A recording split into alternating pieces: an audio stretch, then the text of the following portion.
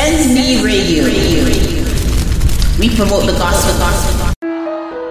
If you need that salvation, if you need that forgiveness, you can receive it tonight. Shout hallelujah. The anointing breaks the yoke.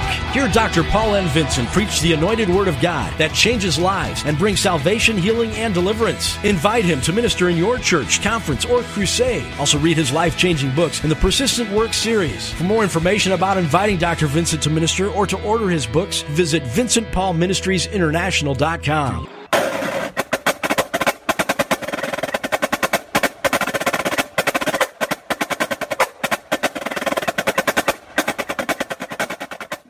God bless you. Hello, listeners. We're here today with the president of Kingdom Power Ministries. He's the husband of a beautiful wife, a major in the U.S. Army Reserve. He is a published writer, an international minister, and he's currently running as an independent candidate in the upcoming November 2020 elections here in the United States as a senator for Texas. His name is none other than our Bishop Major Paul Vincent. And he's going to tell us a bit about his ministry, his job as a chaplain in the U.S. Army, and his candidacy in the upcoming U.S. 2020 elections.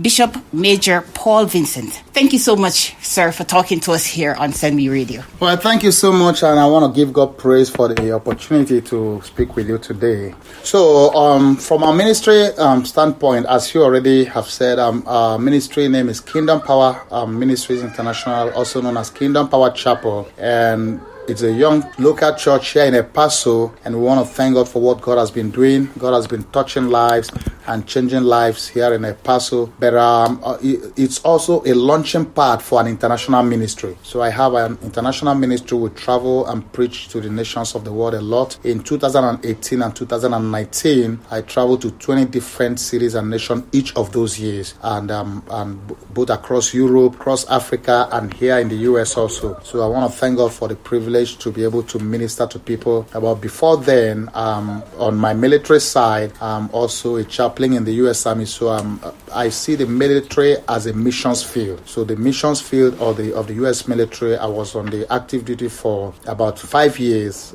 I've had a total of, actually on Saturday, May 2nd, was my 12th anniversary of my military ministry, Wow. So I've had 5 years of reserve ministry, serving as a reserve chaplain, and then I came active. I did 5 years of active duty, almost 5 years, and then I switched back to the reserve. So the reserve gives me more time to be able to do civilian ministry, and also military. But while I was active duty, I didn't do a lot of civilian ministry. It was more of active duty ministry. And during that time, I also deployed to Jordan, and I had a great ministry while we were deployed, because I was privileged to baptize 55 soldiers in River Jordan, where Jesus was baptized. So that was a major ministry we had at that time. So, but since I stepped out of the reserve, out of active duty to reserve, I've been able to have more time for civilian ministry. So I've been able to travel and minister across. And then also, and because I'm in the reserve, I'm able to run for office, which is why I'm running for the U.S. Senate to represent Texas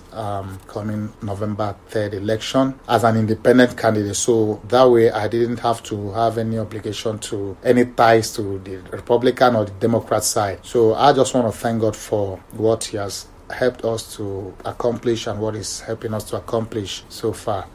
Originally from Nigeria, but God has been helping us. My wife also, we are both from Nigeria originally. But this is my 6th going to 7th year here in Texas, But before Texas, we were in New York. I was in New York for 8 years. My wife was there much longer than me before we moved down here. So I believe that God has a plan and a purpose, and every time God has a plan, the enemy will want to throw things to disrupt the plan of God, but God always has the final word. He also knows how to always towards the plans of the enemy and give us the victory. Amen. Praise God. It's an honor to have a man of God in the U.S. government. That's right. And also, one question, sir, is voting only open to the people of Texas, or is it to the entire United States? Yeah, so, everyone who is a U.S. citizen can vote in elections, like for the presidency, for instance, but for the Senate, since it's U.S. Senator representing Texas, so that will be only for those in Texas, all over Texas. So those who are in, of course, every state have their own senators and House of Reps. So every state is entitled to 2 Senate seats, and because they have what you call staggered election, so it is not everybody in the Senate doesn't go out at the same time, and everybody doesn't come in at the same time. So every state, they have a senator whose term is up, so they can only do one election for each of the 2 senates, at one election. Like now is one of the slots. The last time, 2018, the other guy, Ted Cruz. So this time around, after this one, the next election that will be for a Senate will be 2024, because it's a 6-year term. Okay. So anyone who is in Texas and who is a U.S. citizen, of course, can vote for me as a senator, but for all other, offices being contested for. Okay, and is voting only open on the day of election? Yeah, so it's open on the day, but they have early votings. So early votings, mainly, I think maybe like 2-3 weeks before, a month before then, they will normally announce the day. But with coronavirus and everything happening, there is a talk about mail-in voting, but I'm not sure that will fly, because they fear there is more room for fraud, for people to abuse the system. So election has to be very credible, and people have to believe whatever result that comes out of it. So if there's any system that will make people to exploit it, and there will be a lot of fraud, there have been places where they've had dead people who have been dead long time ago, voting by mail, so people don't trust that, especially Texas doesn't trust vote by mail.